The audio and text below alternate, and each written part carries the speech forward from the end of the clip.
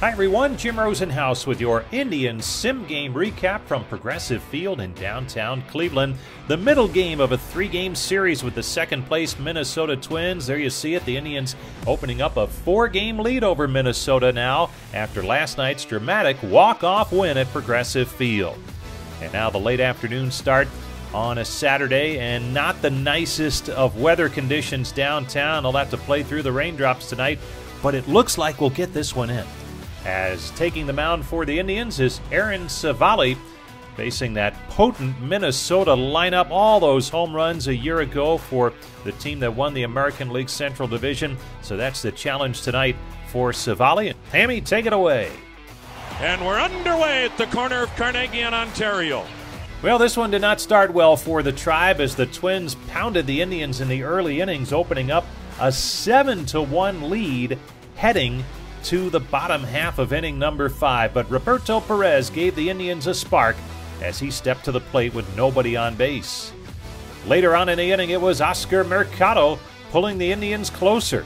2-2, swung at and belted to deep left, away, way back, gone to the porch. So we had a 7-5 ball game heading to the 6th inning. The Twins scored 3 more in the top half of the inning, but the Indians were right back at it in the bottom half of the inning, thanks in large part to the power show being put on by Cesar Hernandez.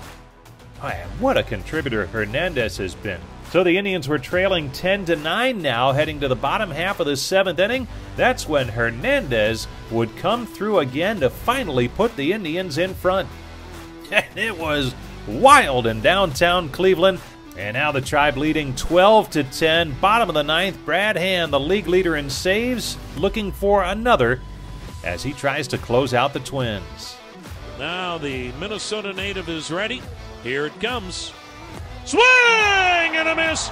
Ball game. A wicked slider got him.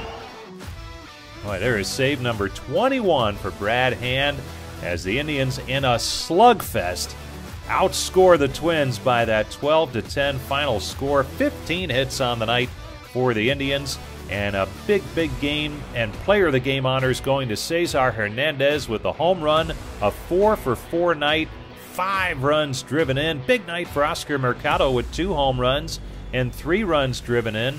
Roberto Perez with that big home run to get things started for the Indians, and Domingo Santana with a big game too. So it was a wild one at Progressive Field. Now the Indians in line for a sweep. They'll try that on Sunday in downtown Cleveland. Catch the Sim Game highlights then.